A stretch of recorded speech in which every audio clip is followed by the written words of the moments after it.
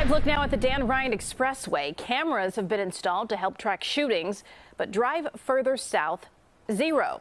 Mayors in the south suburbs are now asking, what about us? CBS 2's Jermont Terry is live along I57 in Country Club Hills. Jermont.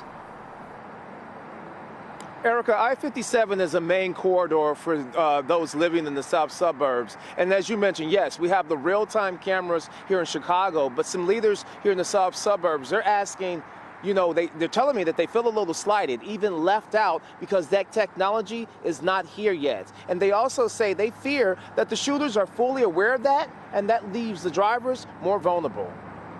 The drive south on I57 into the south suburbs is leaving people living south of the city uneasy. We've had a mom to be shot on I57 here. The Southland mayors? 16 of us that we meet on a regular basis. Yes. Every month. Are fed up with the expressway shootings moving out of Chicago and into their communities.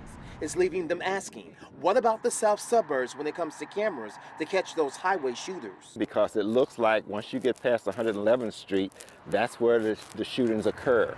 So far this year, there have been 8 shootings along I57. Last year, that stretch heading south saw a total of 39. Consider this, there were a total of 14 just 3 years ago, which is why the mayors of Country Club Hills and Markham say they need the same quick response from ISP for cameras, just like Chicago expressways. Yes, we need them yesterday. We don't want to wait 5-10 years from now. They believe the shooters know where the cameras are, and they now wait to shoot until they hop on I57. The Southland is a place where people are getting comfortable. They know that once they get past a certain point on I57, that they can feel free to do whatever they, want to do. State police have plans to install 200 more cameras, but they have not said when or where. We're trying to get it done quicker. State Senator Mike Hastings is working to help move along the process. I've lost my neighbors to senseless shootings. His neighbor, Denise Huglet, was killed back in August while leaving the White Sox game along the Dan Ryan. And a lot of these shooters come south, and it's time to hold them accountable, and the cameras are the right way to do that.